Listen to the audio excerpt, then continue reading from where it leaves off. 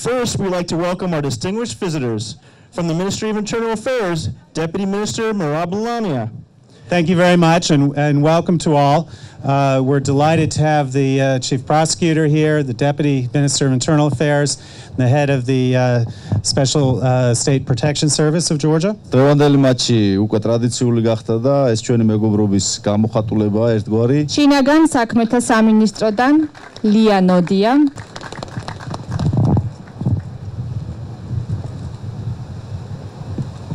დიმიტრი ჩაგიაშვილი. ვლადიმერ წიტლაური. ივანე მჭედლიშვილი.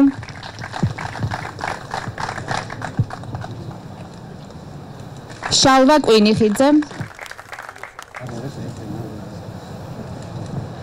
გურამ სესაშვილი. ზურა ზუბადალაშვილი.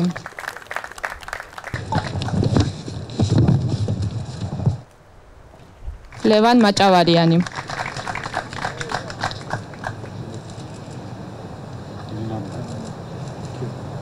კრიმინალური პოლიციის დეპარტამენტის დირექტორი დავით ნატრიაშვილი.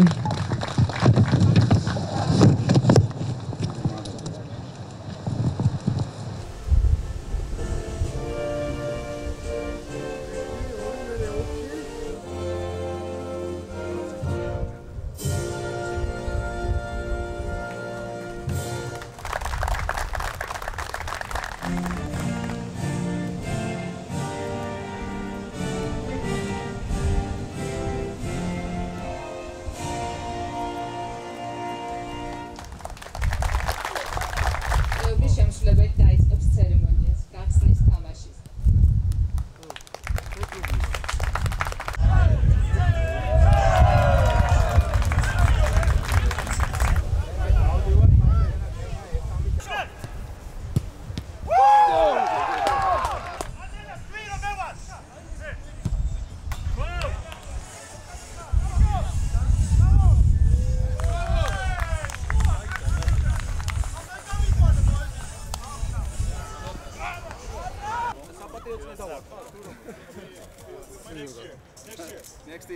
საქართველოს შინაგან საქმეთა სამინისტროს და ამერიკის შეერთებული შტატების საელჩოს შორის დიდი ხანია მეგობრული ურთიერთობა არსებობს.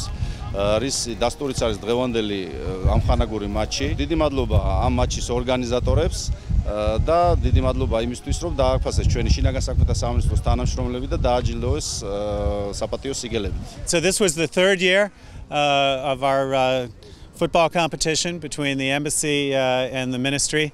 Unfortunately, the ministry now took it for the third year in a row. This was our America's Cup, but you know, we're going to regroup and we're going to come on strong next year. So I think in 2018 we're going to take this cup back. ამერიკის საელჩომ ელჩის სახელით შინაგან საქმეთა სამინისტროს სხვადასხვა დეპარტამენტის თანამშრომლებს გადმოგცა მადლობის სიგელები ჭიდრო და ნაყოფიერი ურთიერთთანამშრომლობისათვის. Ისთვის დიდ მადლობას მოვახსენებ მათ და მე ვიმედოვნებ, რომ ეს ჭიდრო და ნაყოფიერი მუშაობა ასევე გაგრძელდება. ამერიკის შეერთებული შტატების საელჩოში შინაგან საქმეთა სამინისტროს წარმომადგენლებს დღეს გადმოგვეცა სიგელები ორმხრივი ურთიერთობის გაღრმავებისათვის.